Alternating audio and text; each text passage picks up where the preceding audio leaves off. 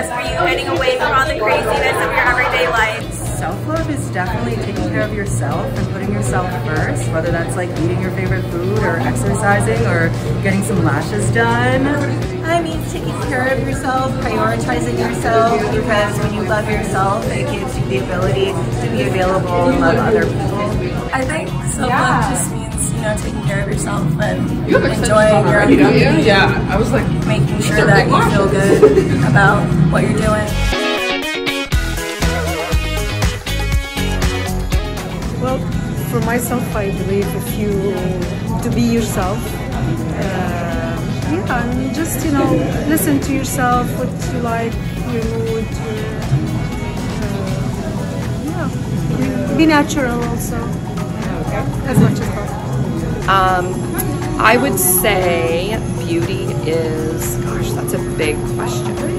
I think beauty is obviously comes from within, and it's you know, sort of a sense of confidence, and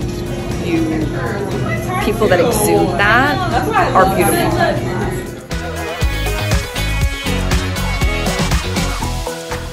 Yeah, my daughter. Yoga. You know, a great outfit, doing Corepower yoga,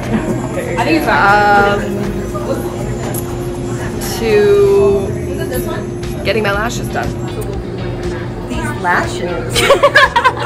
I feel like what makes me feel confident is taking care of myself. Like, you know, just working out and you're like, yeah, that's pretty much it. Definitely my limits, and just how much the human body is capable of doing and how much strength you have inside of yourself, for sure. That I'm not very flexible, but I can really still have a lot to work on, and that every time I do it, I feel like I'm getting a little bit better and a little more flexible, and also a little bit like more peaceful.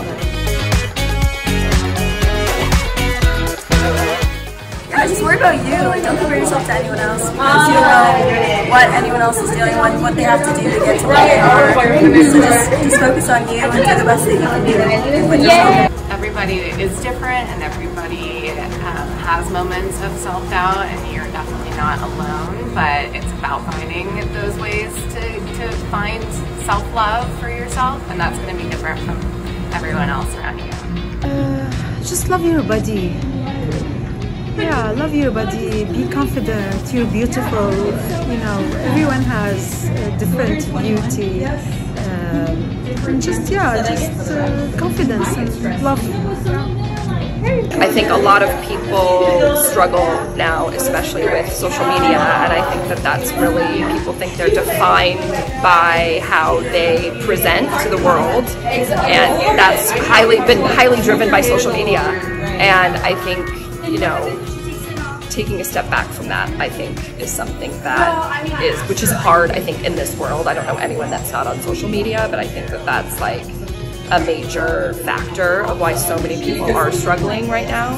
And, you know, comparing themselves to others. I would say the biggest advice is to not compare and to focus on who you are and be your own self and find that self that is not, you are not like anyone else. And, you know, yeah, I would say that that's my biggest, don't compare.